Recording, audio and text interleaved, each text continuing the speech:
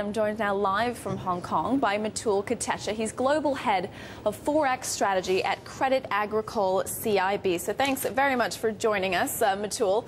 Are you surprised at how much things have changed in the last few months? We now have the Fed putting the exit strategy, firmly on the back burner.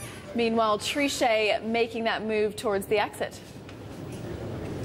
Yeah, I think it surprised a lot of people. A few months back, even a few weeks back, the anticipation was that the European economy would slow down very sharply because of austerity measures that were kicking in and would kick in, and the US economy would outperform. And lo and behold, we've got a very different situation. The US economy is disappointing in terms of the data that's being released over recent weeks. The outlook looks increasingly negative. There's speculation, of course, about increased quantitative easing. And as you mentioned, the ECB perhaps in a different situation. But I wouldn't read so much into this yet, and I still think Europe will slow down. But clearly, doubts are setting in about this outperformance of the US economy. I also wonder, is it really possible that Europe is in a better situation? I mean, can it be? Well, I think what we've seen is that the data in the first half of the year in Europe has been pretty good, but that has masked a divergence in growth. We know that Germany has been the leader of growth, and Northern Europe in particular, and Southern Europe has lagged behind. So the problem for policymakers in Europe, and especially for Mr. Trichet, is that we're seeing one policy for economies that are moving in different directions in Europe. And I think that's perhaps as big a problem as growth slowing down as in the US. So it's not an easy journey by any means. And of course, even if Jean-Claude Trichet wants to start talking about exit strategy, he has to be very wary that we've got much slower growth in Europe and Southern Europe. And these economies aren't going to be particularly keen on getting an exit strategy coming through very quickly.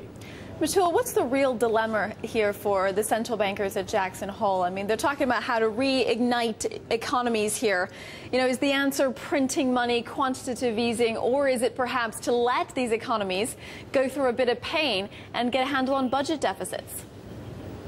Well, I think the problem here is that the options are becoming more and more limited. We've had so many stimulus measures, both from a monetary and a fiscal perspective, since the financial crisis, since the sovereign crisis, that the options are becoming more limited. And clearly, it's turning into a crisis of confidence, and deflation risks are intensifying.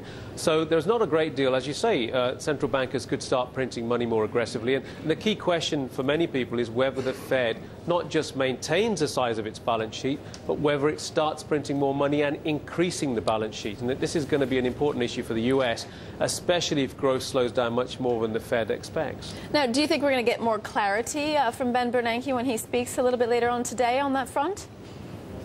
Well, I hope so. I think this is what we're all waiting for. It's why markets are trading pretty flat at the moment. It's why I think we're not seeing a great deal of movement in currency markets. So, there could be a disappointment. Bernanke may not say anything particularly new, but I think he will again indicate that all options are open, that the Fed may move towards increased quantitative easing if necessary. But bear in mind, there's a few hawks still on the Fed who don't want to move in that direction just yet.